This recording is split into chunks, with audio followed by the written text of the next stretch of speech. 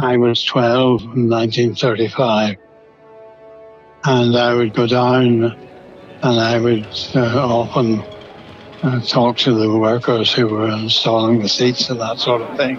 I was at the opening. We got tickets for the opening, and it was a Shirley Temple film.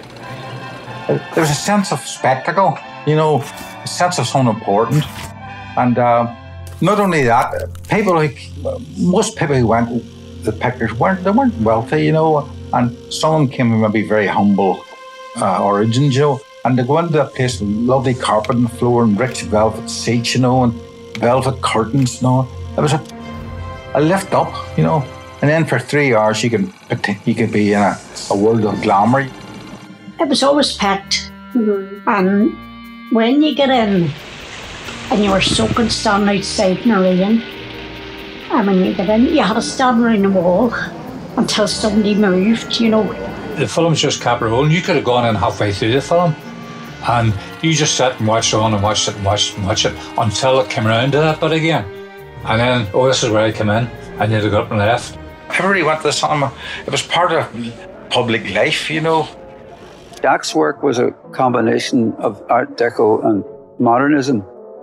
But there was this wonderful kind of nautical feel to it. If you notice, there's always circles, and there's many circles in the windows at the Strand, and between doors and this and that and the other. You had those over on the Alpha, and they were like ocean liners in a way. So standing at that corner of the Belmont Road and the Hollywood Road, and you look across at the Strand, and you can see the shipyard behind, and the Strand looks like an ocean liner. It looks like a ship about to sail. It just is an invitation from across the street to go on a journey, to have an adventure.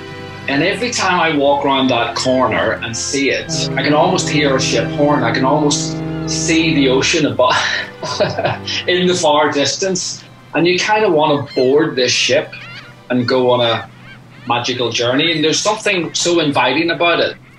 When I was growing up in the 70s, colour TVs were like hen's teeth. So people very much saw the world in black and white. But when you went to the cinema, you saw life in full colour.